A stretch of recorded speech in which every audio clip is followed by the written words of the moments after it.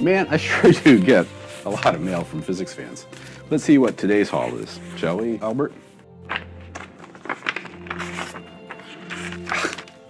We got another one about the Mandela Effect. This is just getting out of hand. What? You don't remember the Mandela Effect? The Nelson Mandela one? You don't, huh?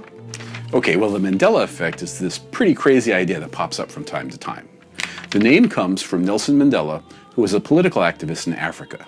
He fought against the horrible apartheid system in South Africa and was incarcerated from the 60s to 1990. Some people claim to remember him dying in prison in the 1980s, when in reality, he was released from prison, helped overturn apartheid, and went on to be the president of South Africa for 5 years. He eventually died in 2013. It seems that some people combine their fuzzy and obviously unreliable memories of Mandela's death in the 1980s with his subsequent release and presidency and somehow conclude that we're somehow sliding between parallel universes. Can you believe that, Albert? These people have a variety of ideas about how the transfer between parallel universes occurs, from some sort of natural phenomena to it being caused by the Large Hadron Collider in Europe. Crazy, huh? And that's not the only example people cite. People remember the name of the Berenstain Bear books, that's with an AIN, as once being Berenstain Bears, that's with an EIN. Or a lot of people will swear that in the original version of the Star Wars movie, The Empire Strikes Back, that Darth Vader said, "Luke, I am your father," when what he really said was, "No, I am your father." There are tons and tons of claims like those that you can find on the internet if you want. It's really quite depressing. And Albert, this is just obviously silly. I mean, even if we were actually sliding between parallel universes, and of course we're not, how is it that our memories could survive the change? I mean, memories are preserved in the brain, and those memories would change as we shifted from one universe to the other.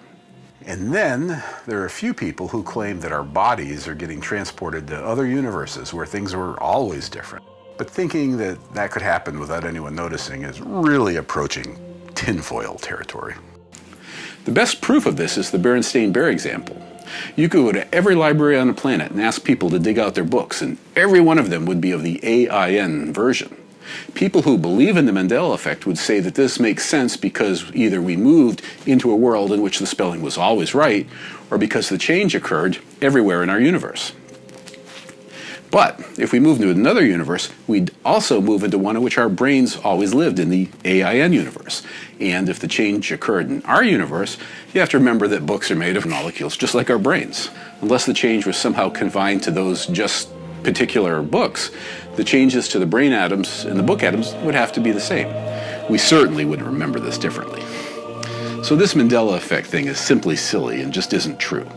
I'm telling you, Albert, I wish people would just get over it and stop sending me mail and email about it.